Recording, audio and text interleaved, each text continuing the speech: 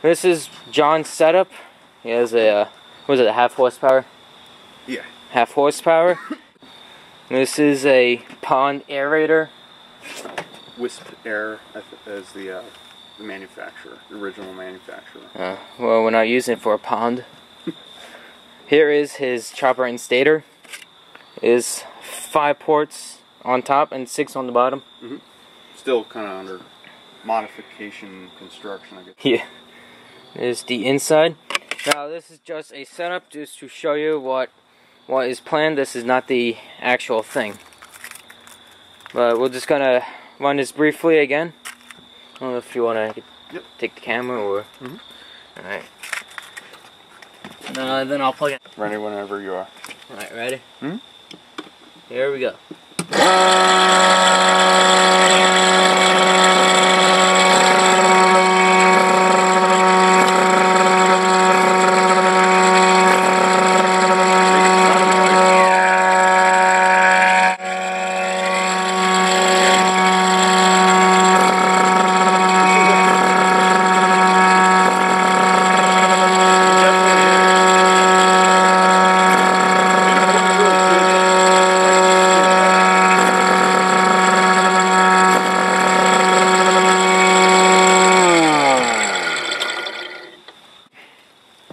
Here's a back view of it.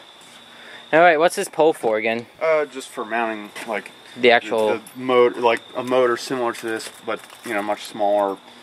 You know, I was going to use U-bolts, or this is probably not tall enough, but I had a reducer because the U-bolts won't fit around a 4-inch. So I got it down, I think, 3-inch, and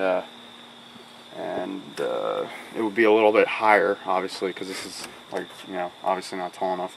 And it just holds the motor, like, in place, you know, like that, with, you know, something to mount onto, and then the shaft, you know, I'll have something like that with a, so yeah, and then that would spin the chopper, and should, you know, sound just like a 5-6 port ratio Thunderbolt. Only if we can get the RPM right.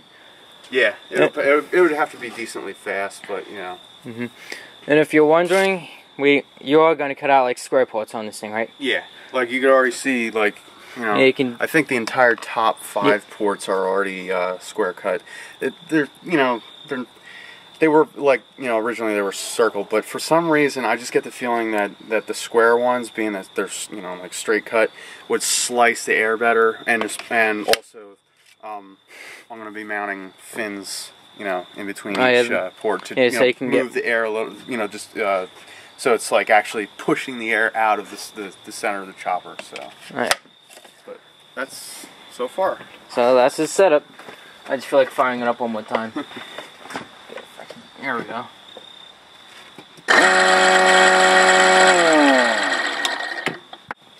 This is his setup for now. As we'll show you more updates as we continue on this thing. Thank you for watching.